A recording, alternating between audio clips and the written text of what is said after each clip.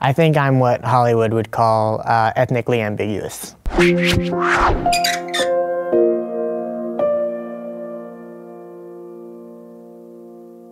When people first glance at me, I mean, the first thing they see is a white guy, and usually I'll have to end up explaining to people that I am half Mexican and half white. No one has ever been able to correctly identify who I am my entire life. I've gotten Cuban, Puerto Rican, Dominican, half black, half white. People think I'm Asian. Egyptian, Polynesian, Asian. Fully white or fully Asian. Almost everyone misreads me in some way. It's very hard to guess Danish and Indian from a first glance. I've honestly heard everything. Sometimes I wish I could walk in and just like be recognized as like a Mexican American. Sometimes people will come up to me on the street and like start speaking Spanish frantically, and I can't respond because I don't speak Spanish. I find that depending on where I am, people read me differently. They tend to think that I'm whatever they are. People of a Hispanic background think I'm Hispanic.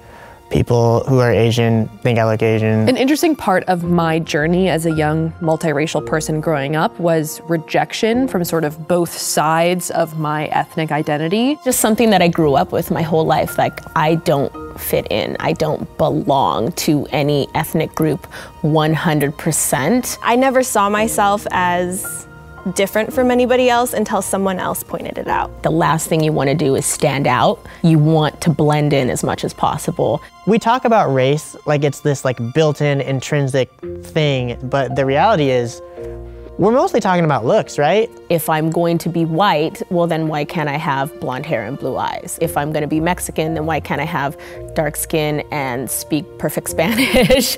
People think I'm Asian, why can't I have, you know, be really tiny and skinny and like fit into all these stereotypes? But I'm not a stereotype, I'm just like me. And for mixed people who sort of live in between the lines, we sort of just have to kind of be more than our racial background. You don't need to fit a mold that other people think you should fit. It's difficult learning that you don't have to decide what race you are. There's no textbook on how to be multiracial and be okay with it.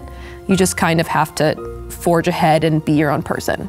I am who I am, and no one else is like me, and that's pretty cool.